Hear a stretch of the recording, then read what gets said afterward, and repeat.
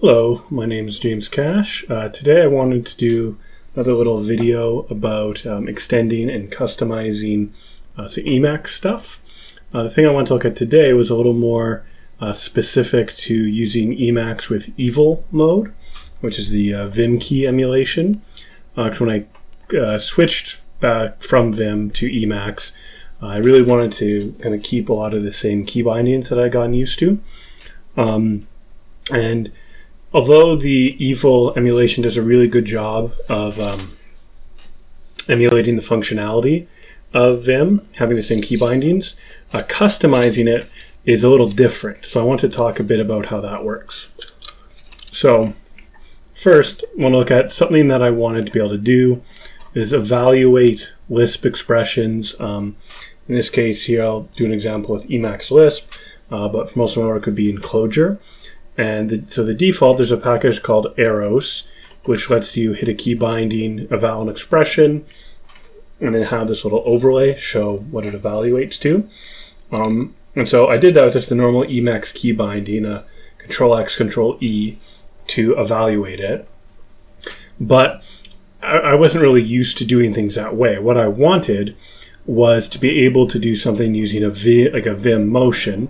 So perhaps with the cursor inside the parentheses, I'd hit a key like, so the one that Fireplace uses that I copied would be a G-O and then say a parenthesis, so around parentheses, but I could have like a Vim motion and tell me which code I wanted to evaluate, and you can see that does the same thing.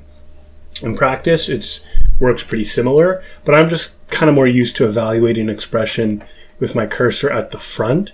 So in that case, G-O and then capital W, where the capital W is doing a pair edit motion to move over a whole expression.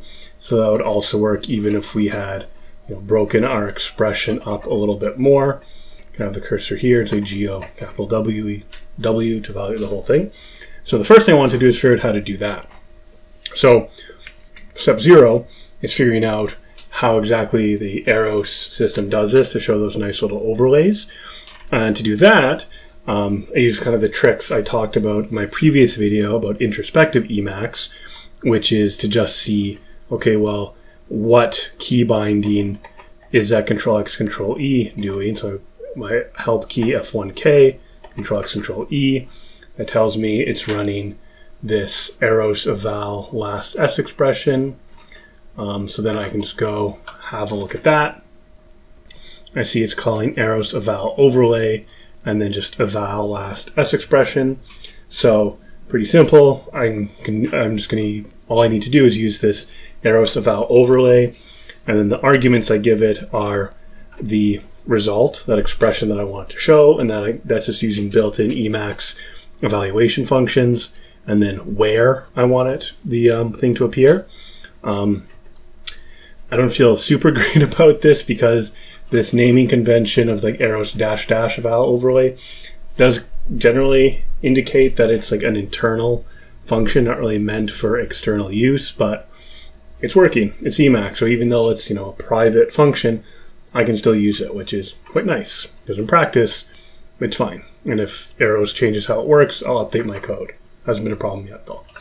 So what I want to do though is be able to bind this to a key. But the question is going to be, how do I tell it which extent I want it to cover? Because what I want is to be able to say, okay, I have some key to trigger it, and then I'm going to do an evil, like a motion, a Vim motion to say what code I want to get evaluated. So for that, there is a built-in function for that called evil define operator, which you can use to define exactly what it sounds like, an operator. The functions, I'll take an operator. So if I go in my config, my Cogent eLisp, I have a similar binding for Clojure. You can have a look at after. So for this evaluate, we do this evil define operator function, which, if we look at the documentation for that, tells us, so we give it operator, it takes these arguments, we give it a doc string, and then have a body. So essentially we just give it the command name, and then when it's called, it will the evil machinery will take over, let us do whatever gesture, and then our function just gets the beginning and end of the indicated region. So very conveniently, I then can just use the built-in functions I need. So I use eval expression to just get the Lisp code that was between the beginning and end region, evaluate it, and then use that arrows eval overlay function. And then I say I want it to show up at the end. And so just by defining this, so this defines this cogent elisp eval,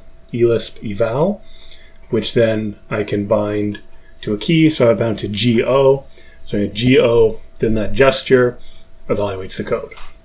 Note that I also did a similar thing. Something I usually like to do is have an equivalent that replaces the code with what it evaluated to. So with this list here, if I go capital W to show it, a lot of times I'll maybe want to calculate it and then do more work on it.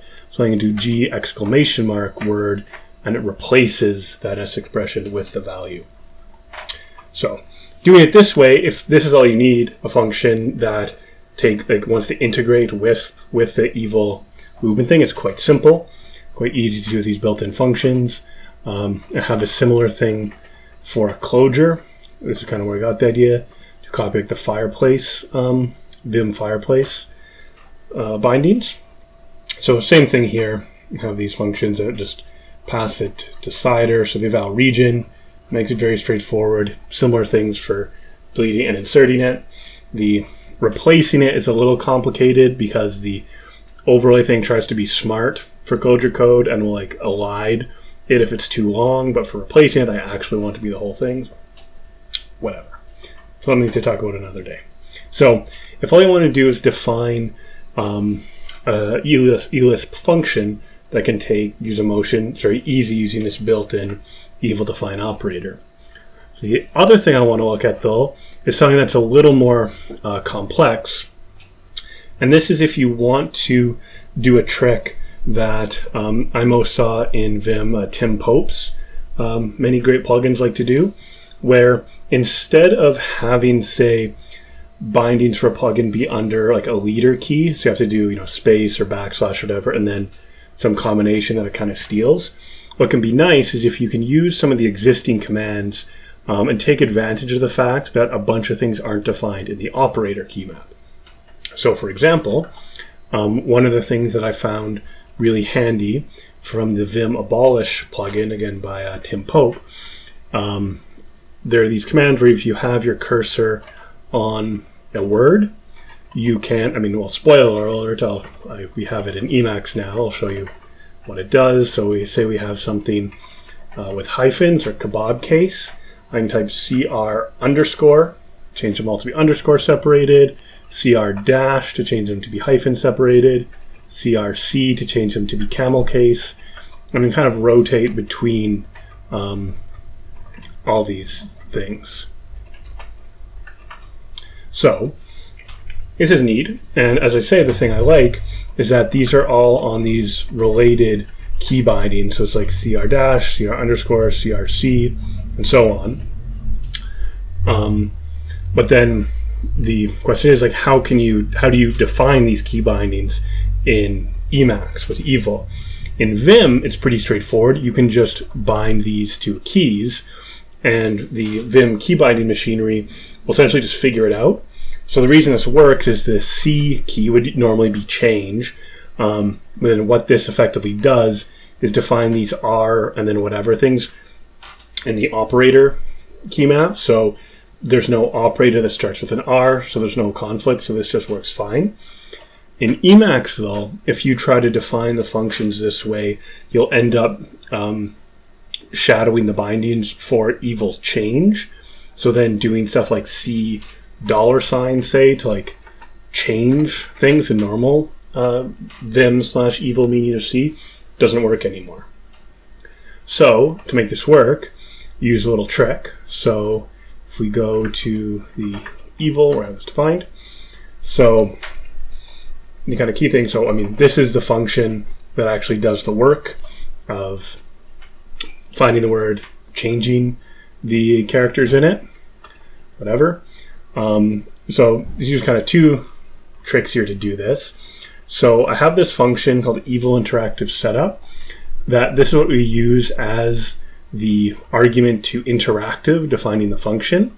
So it says evil inhibit operator, which we can look at the documentation, help v, evil inhibit operator. And the important thing this tells us is the way this works is if you have an operator that sets this to t, then it doesn't actually do the operator moving stuff. So what this lets us do is we can define a function. Here I'm using a macrolet around this function because I'm defining a bunch of related functions, and this was kind of a convenient way of defining a couple functions that do very much the same thing. So it defines a function, takes as an argument the operator, which and then we get interactive this function. So we'll call this function the thing it returns. So it say don't actually use the operator. And then the argument it returns is the evil, like this operator, what the kind of key before was. And then we can just check what was that operator. Because in this case, if I wanted to bind to C, I only want to be if the operator was change. So I say if the operator was the change operator, then call this function here that I've defined. And then these do the definitions. And then where I install these bindings, so this defines as Cogent kebab case, snake case, camel case, we then define them on the operator key map. So you note that where I define this function, the bindings in the operator map is just like r dash r underscore, but the key I'll actually use to invoke them is like cr dash cr underscore, mimicking how vim abolish does it. So because then to go over what happens then, I press C, and so that calls evil change, and it's now in operator pending mode. It's waiting for some key binding in the operator mode map, which normally would be like a gesture to say, okay, I want to change this much or what have you. But then if I press R hyphen, then it will call this function, and that function will get called with the argument being like the current operator. So in this case, that would be the evil change. And then it will say, hey, don't actually do the movement, call our function, and we get what we want.